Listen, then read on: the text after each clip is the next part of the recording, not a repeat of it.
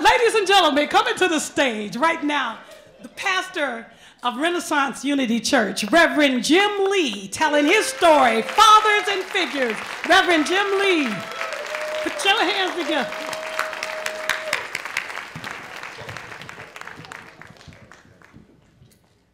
Good evening. My name is Jim Lee. My father's name, Jim Lee. My grandfather's name, Jim Lee. You got it. Now I am a sum total accumulation of them, not only with name, but also personality and identity. In 1898, my father was born in Arkansas, and then in 1940, he moved to St. Louis, Missouri, where he met this most gorgeous, beautiful woman. Of course she is, she was my mother. And they married, and on May the 15th, 1947, I was born. And with that, a wonderful relationship evolved because I loved my father, truly loved him. My father had many sides to him. Let me tell you about one of them. He is what you might call a Renaissance man. Now, even though he only finished the 8th grade, my father was an avid reader, would conversate with any and everybody about everything. And he was knowledgeable about just about anything you could think about. But one day, I stumped him. We were riding along in the car, and a song came on, Ray Charles. And part of it was, baby, what I say. And the other part was, says, baby, shake that thing. I said, Daddy, what's a thing? I had never seen him stumped before. My father was a Renaissance man and a very intellectual. He taught me just about everything that I knew as far as schoolwork. Now check this out. Now here it is, 1957, and he's helping me with geography and math and all of that. And I know that in 1907, he did not have the same math that I did, but he was able to incorporate it and bring me along. My father, a Renaissance man, and then he loved to dress. Now back then, there were shoes, sometimes they were two-tone, white and black. My father spit-shined the shoes. That means when you looked at his shoes, you could see your face in it. Then his pants were creased really tight. The shirts that he wore not only was pressed, but it was double starched. So it was crisp. Oh, but that wasn't it. He loved hats. And he would spend at least 15 minutes in the mirror putting on that hat. He would break it down, and break it down. He would do this several times until it was just right, and then he would cock it to the side a little bit. And then he'd smile. And I knew he was ready. But you see, not only was it that, he had a wonderful walk. He didn't walk. He strolled. Look, Clark Gable had nothing on my dad. Now, I loved my dad. Another side that my father had to him is he loved sports. In fact, he used to take me to Bush Memorial Stadium back then, and we would watch the baseball games, and I would just delighted to be there with the hot dogs and with the peanuts, but more importantly, I was with my dad. And that was absolutely lovely. Now, my father liked sports, but the other sport that he liked was this thing called boxing. And back then, it was Gillette Cavalcade of Sports. Somebody's old. And we would sit there in front of the TV and we would watch the boxing matches, and I would partly watch the boxing, And I would partly watch my father because my father would be so into it.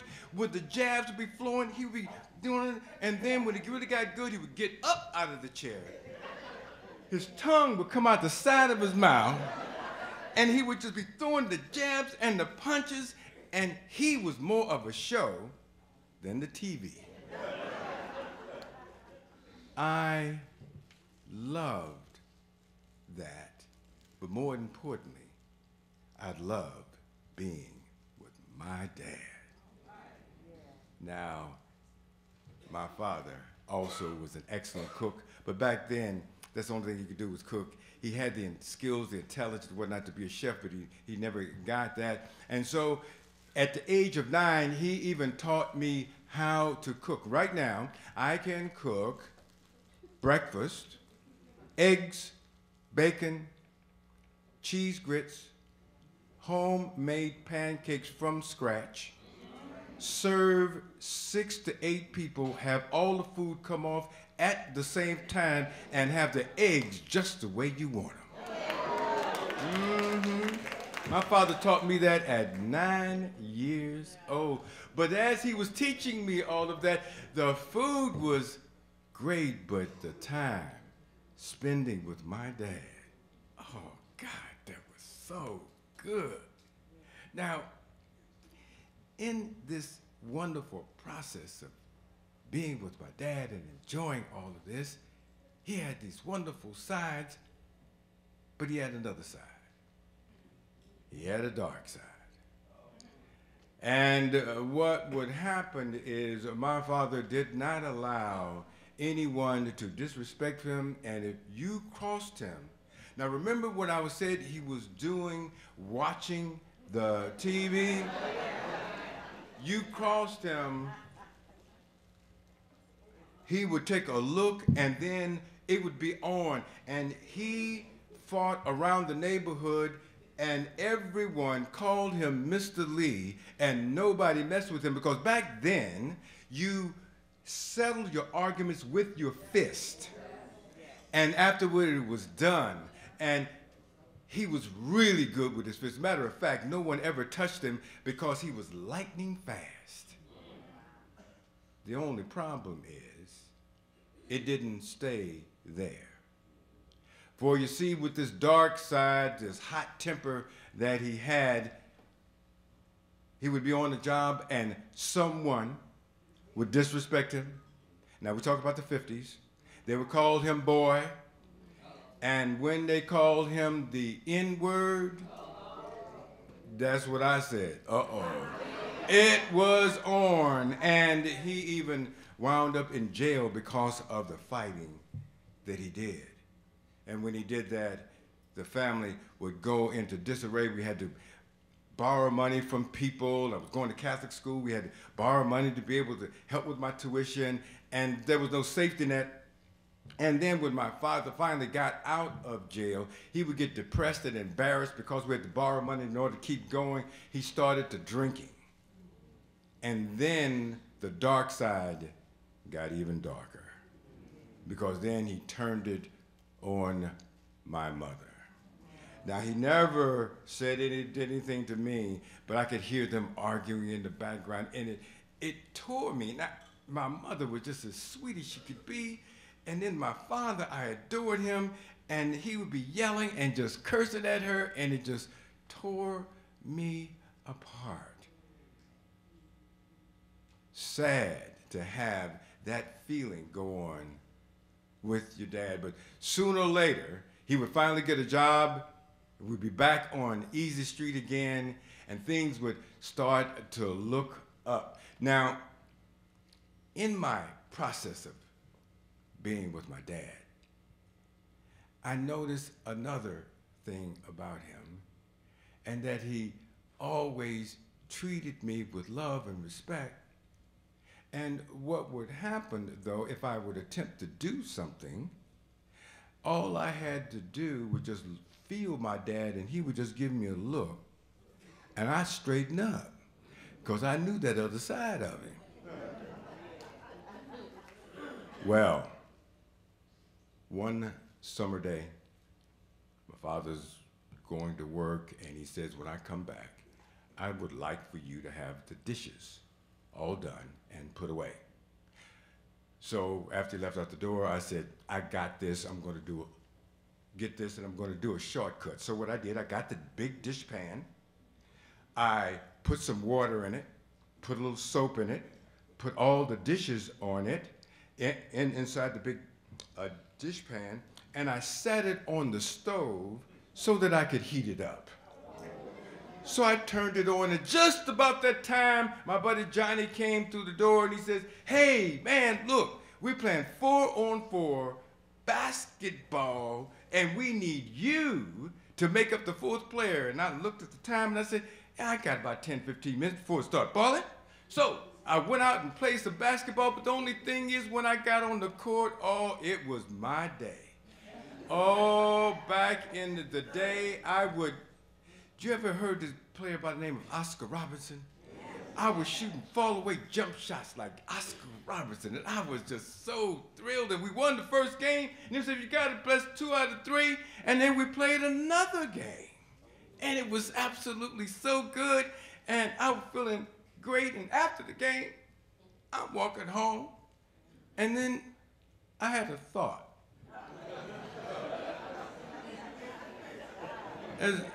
Wasn't this something I was supposed to be doing? Oh, yeah, the dishes. And then I said, okay, I get it. And when I turned the corner to go to the house, I saw black smoke coming out of my house. I ran opened the door, smoke was everywhere, and the blaze had just started to leap up off the stove. And so I grabbed the kettle, and I was splashing water on it, getting it all over me, getting water everywhere, and I finally got the fire out, and I thought for myself, oh my God, I almost burned the house down. The dish, there's no more dishes. Forget washing them.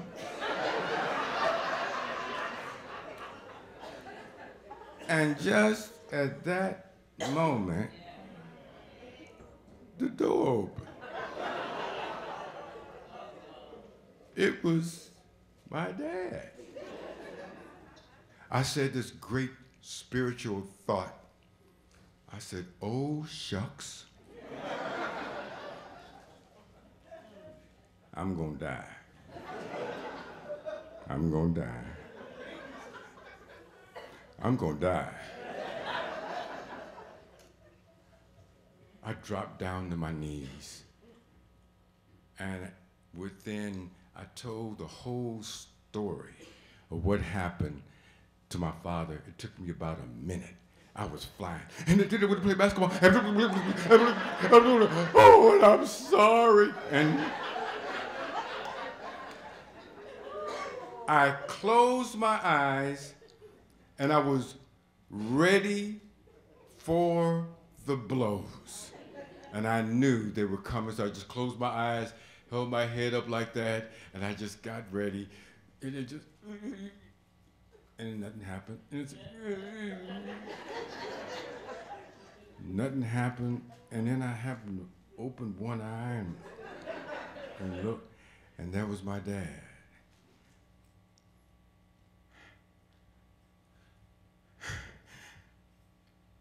Looking at me. One little tear coming down the side of his face, and he said, don't you know I love you? And he got down on his knees. He says, when I was 13, your grandfather kicked me out of the house because I didn't do chores. And I never went back home, and I never saw my father again. I said, I'd never do that to my son. She said, now you listen to me. I love you now, and I'm going to love you forever. And even when I die, I'm going to still love you from the other side. Now that filled my heart. can't explain to you what a young boy can feel the joy of their father really loving them, because in that moment he let me know that he saw me, the real me inside. Well,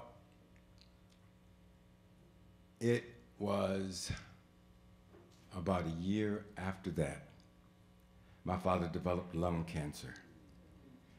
And in that process, I was able to be with him the last 6 months of his life. And we held hands and we talked. And at the time, he didn't tell me that he was going to die. And I had no way of knowing until 2 days before he died. He says, you know, son, I'm about ready to pass. I didn't know what he meant. But he says, you know what, I'm going to love you now, and if I die, I'm going to love you on the other side. You can feel me. Well, 2 days later, my father died, and it was a terrible blow. I mean, I went through pain and anguish, and I remember getting angry at my father because it's like, why'd you go? Why'd you leave me? And then I got angry at God. Now check it out. Now I'm a good Catholic boy. I was going from kindergarten all the way through. I was a choir boy, altar boy, special patrol captain, and my whole goal was to become a Jesuit priest. Now, I'm angry with God. I'm saying, God, look, I prayed, and what did you do? Absolutely nothing. And on top of that, I begged you to do something, and look, I even prayed to Jesus, I prayed to Mary, I prayed to all the saints. Ain't none of y'all do nothing. Look, one thing, either you like Santa Claus, or if you are real, God, I hate you, and you about as callous, as insensitive person that could ever be. As a matter of fact, the only thing you can do is kiss my black ass. I was pissed. My life started to go in different terms. I stopped studying. I was just angry all the time and fighting all the time. And I started hanging out with the wrong boys, and I started drinking liquor. And none of y'all don't know this, but back in the day, there was this wine called Thunderbird.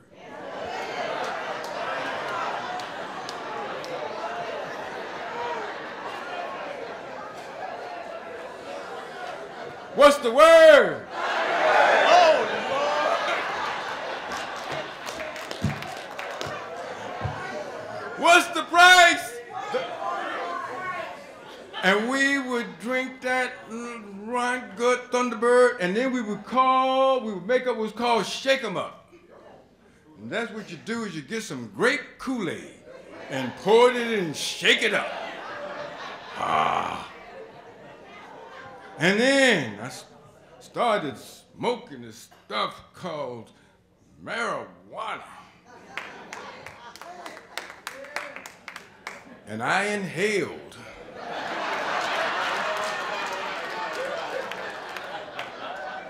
Lord. And then I'm a teenage boy, and I discovered something that I hadn't seen. It had been there all my life, and I just hadn't seen it before.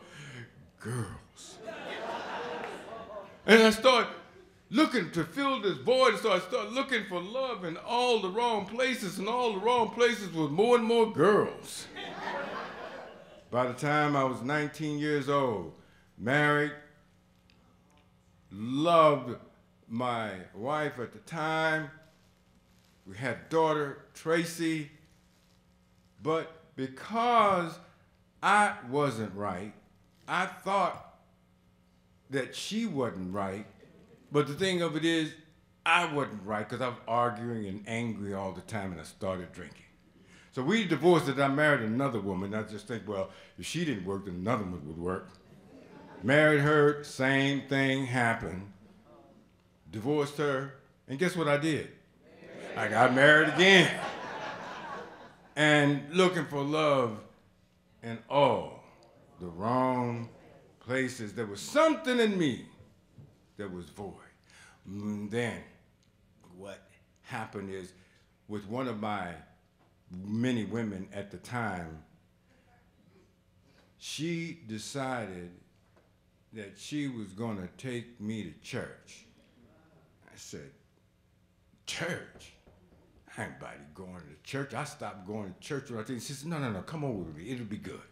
So I dressed on up, went to church, and I remember, I grew up Catholic. So in Catholic church back then, the Mass was in Latin, in nomine Patri et Filii Spiritui Sancti. I got some Catholics in here too. All right now. And then, and we stepped, and you could hear a pin drop, and we stepped into this Baptist church, and it was this huge choir, and the music was going, and the choir was doing like this, and it was singing this song at the time. It was Going Up Yonder. And I'm saying, whoa, man, what kind of church is this? And then I just noticed something. It was women everywhere. I said, oh my God, I've been in the wrong places. And even though the girl was with me, I was looking at someone. I looked up, oh God, they're everywhere. I started to sit back with a big smile on my face. The minister came out, and he was a guest preacher, and he started preaching, and then in the middle of his sermon, I'm sitting there, and he said, and it's about, oh gosh, it must be about 1,500 people in the church, and he says, oh, I've been hit with something. And I wasn't used to this in the Catholic Church. You know, there was a certain call and response. And they talked back to the Rev. They said, come on, Rev. I said, whoa, man, this is pretty good here. And the Rev, can I get a witness? And the church said, yeah, come on, Rev. And then he says, you, my brother, I want you to stand up. So I looked to see who he's talking to. No, brother, I'm talking to you. I said, oh, Lord. Well, now what I figured he did, he saw me trying to get all these numbers. And he gonna chastise me. I said, oh man, now what do you want? He says, brother, I want you to stand up. I stood up. He said, I get out in the aisle. I said, dang, man, come on, give a brother a break. Now raise your hand. I'm standing out in the aisle, raising my hand. I feel like, what's he gonna do now, search me? And then he says, you, my brother, are called and anointed. You will be a minister. You will save lives, and you will bring people to the Christ. And at that moment, I thought, I want some of that good shit that he had. Because the brother's tripping. He don't know me.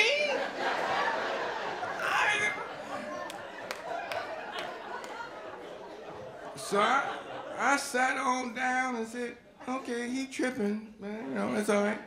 But I kept on doing my life. You know, then I'm in and out a lot of stuff, and then I've secured all kinds of jobs, and then I had this particularly one job that finally landed, and this job was, would you guess it, at a restaurant. And because my father taught me how to cook, I moved up quickly to become a manager, and then I became an area training manager, and things were going good except during the 70s in Washington, D.C., drugs hit the scene. And all of a sudden, we got robbed and robbed. and I got robbed 17 times. Now, the last time that I got robbed, oh, by the way, I remember each and every one of them. You don't get used to it. 4 guys came in. 2 of them had shotguns and 2 of them had pistols. And one of them leaped behind the counter, and I'm the manager, and he says, "This is a holdup." And I turned around to my crew, and everybody said, "Everybody, be still. Do exactly what he says. We're going to be all right. Don't move." And the brother came over to me and says, "Nigga, I'm in charge here."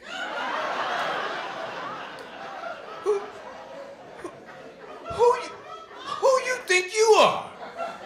No, baby, I'm in charge here. I'm gonna blow your brains out, brother. And then what he did, he took the gun, barrel of the gun, and put it at the roof of my mouth, pulled back the hammer, and he said, "You think you bad, don't you? You think you bad, don't you?" And I'm trying to tell him, "No, I ain't bad. I really ain't bad." And right then, his other guys had gotten all the money and said, come on, man, let's go. And he looked at me, pulled the gun out of his mouth, leaped over the counter, and then he was running, and they started running, but he stopped, took 2 steps back in front of the front window, and shot up in the air twice, went pow, pow. He was trying to let me know that he was for real. He didn't have to do that. I knew he was for real. I could tell by the look in his eye. At that moment, when he pulled the gun out my mouth, I done something that I hadn't done in a while. I prayed. I started with the Lord's Prayer. Started trying to remember the 23rd Psalm. But after that experience, I looked back and said, I wonder, has God been trying to tell me something all along? From the very first time I got robbed, God was saying, "Hello, you come on back now, you hear?" But the last time, I really got it. So much so that my life started to turn around. I left that job, of course, after 17 times being robbed, went into corporate America, went to IBM. Things started going well, started getting into theology, started getting into religion, and sooner or later I got the calling, and I felt really good. I decided in 1992 to leave my good job at IBM, making 6-figure income, to become a minister. And at the time, my boss was looking at me and says, "You know you're getting ready to have a territory in Europe. You know that you're going to have to go to Germany at least 4 or 5 times a year. And we've got all these things planned for you. What are you going to be doing now?" "I'm going to be a minister." "How much are they going to pay you?" "Not nearly what we're making here." "You sure you want to do this?" But I felt the calling. And so my life has really taken on this wonderful thing, because in that period of time of working with myself and discovering myself, there was this other piece that came to me, and that my Father saw in me what was there the whole time. And I started to breathe into that. And this job of mine called a ministerial career has brought me here to Detroit. And boy, am I happy. Now, guess what? I like what I do so much that I was in California and left California to come to Detroit. That's how good you all are here. I feel it. Now, my life is going pretty good, and the only thing is there's one little element that's out. My daughter. Now, my daughter, Tracy, we contact back and forth, and my daughter, Tracy, was just loving and sweet, and she had 4 beautiful, wonderful children, and she turned into a super mom. But by the time she was 30 years old, she was introduced to crack cocaine. Totally, I did not know her. Totally changed her personality. Totally changed how she dealt with her children. Totally just everything upside down. She would even sneak into the house at night and steal their lunch money. Then she'd come back again and take the shoes and sell them on the street. This loving, wonderful woman turned into somebody I didn't even know. And then in 2005, she made it. She kicked it, became clean and sober, and we were so happy until 2010. She was diagnosed with breast cancer. 4th stage. She was trying to get her life squared away. So I then did what I did with my father, and I told her to come on up here, and I'm going to take care of her. Matter of fact, I'm going to do everything that I can to pray for you. This time my prayer was different. This time my prayer was, God, who do I need to be for my daughter? God, let your will be done. I am your humble servant, and whatever you do is going to be all right with me because I know it's going to be good. Now, I prayed that prayer, and I would hold on to my daughter, but my daughter had a lot of issues that she felt like she wasn't good enough and how she destroyed the family, and she was beating herself up, and I says, no.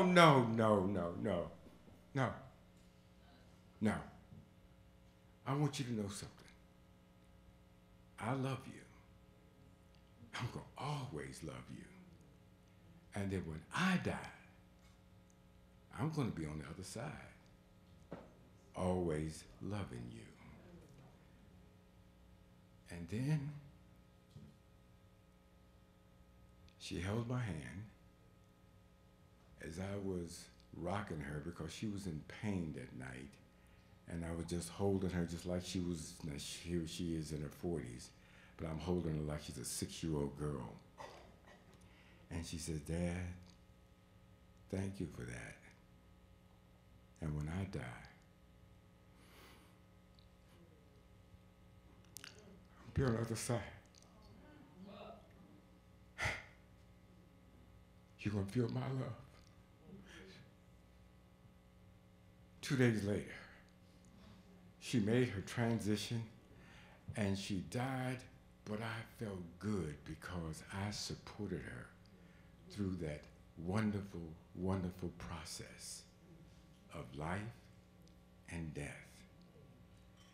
And I have to thank my dad for opening up my heart with so much love that I could actually be there for her and not into myself. Now, she has 4 children. I just want you to know that one of them is here tonight, her youngest. And Michael just got here 2 days ago. She got here Thursday night. Matter of fact, that's not 2 days ago. That's real close, isn't it? And so, Michael, would you please stand?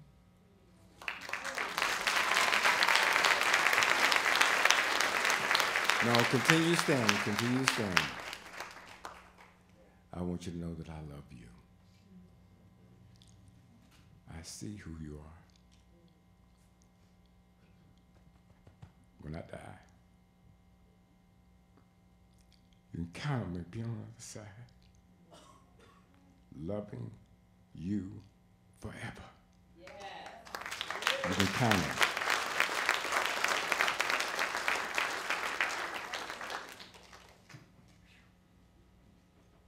I step forward now. My father was a Renaissance man, and my church is called Renaissance Unity. My grandfather was a preacher. He was Reverend Lee. So there's a reason why I didn't become Father Lee. I I needed to become Reverend Lee. And what I do in my church, I'm not always that good.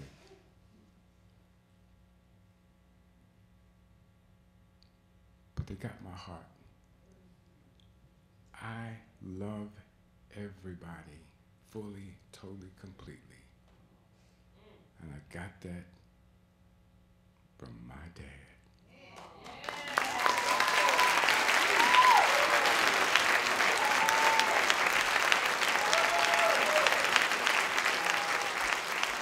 Reverend Jim Lee,